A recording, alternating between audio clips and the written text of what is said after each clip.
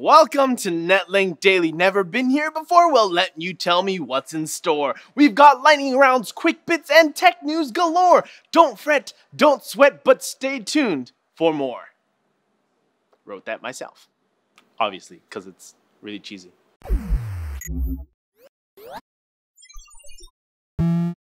Nvidia has relaunched their Shield Tablet. If you recall, a few months ago, the company recalled a whole lot of tablets due to battery fire hazard issues. The new version of the tablet has a few minor cosmetic changes, like the back logo is now a brushed metal finish instead of glossy, and the speakers on the side are now covered with a rubberized gripped surface. But perhaps the biggest difference is what's missing. There will be no stylus, USB charger, or USB cable. Nvidia's reasoning behind this is that most people will have a spare cable and charger lying around, so they're covered there. As for the stylus, you can still buy it as an additional accessory for $20. The new tablet is priced at $199. Big news for PC gaming gear. Esports organization Fnatic has started to make their own peripherals. That's right, in a recent press release, Fnatic announced they would be making their own gaming gear, including two mouse pads called Focus and Boost, a mouse called Flick, and a mechanical keyboard using Cherry MX switches called Rush.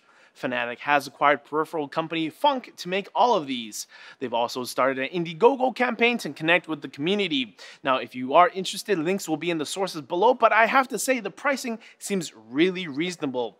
I wonder if they'll make a headset.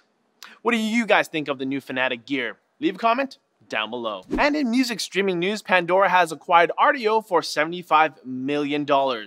Pandora has been more of a radio-style playback service, but with this acquisition, Pandora hopes to offer a more expanded listening experience with on-demand playback. This certainly will make Pandora more of a competitor to Apple Music, Spotify, Google Play Music. You get the idea. The deal is set to finish up in early 2016. Dudes and dudettes, it's time for lightning round.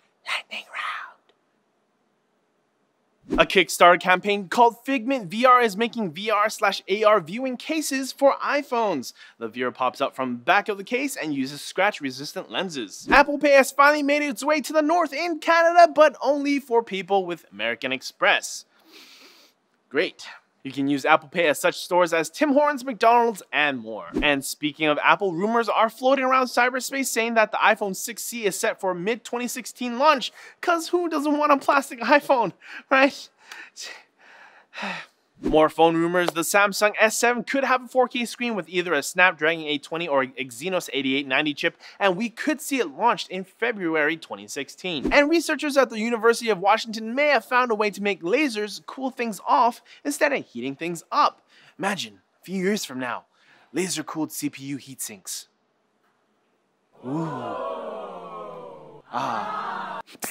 Sources for all of today's news stories can be found in the NCIX forum link down in the description. It's morphin' time! Tyrannosaurus!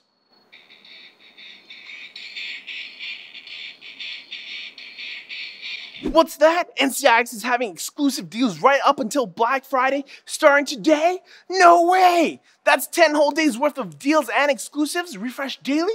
What? Savings can go up to 40%, that's more horrific! Click here for today's Canadian deals or here for American deals and check back every day until Black Friday for a different deal every day. Or check the link below for more. Whew. Savings. Black Friday. Alright, that's it for Netlinked Daily. Thank you so much for watching. Click over here for previous videos. Follow us on Twitter over here. But as always, don't forget to like the video, comment for fans with benefits, and subscribe for more videos like this from NCIX. Now, if you'll excuse me, I'm gonna go steal more of Keys' cookies that his wife made. She made it with Score candy bars. It's just, they're delicious.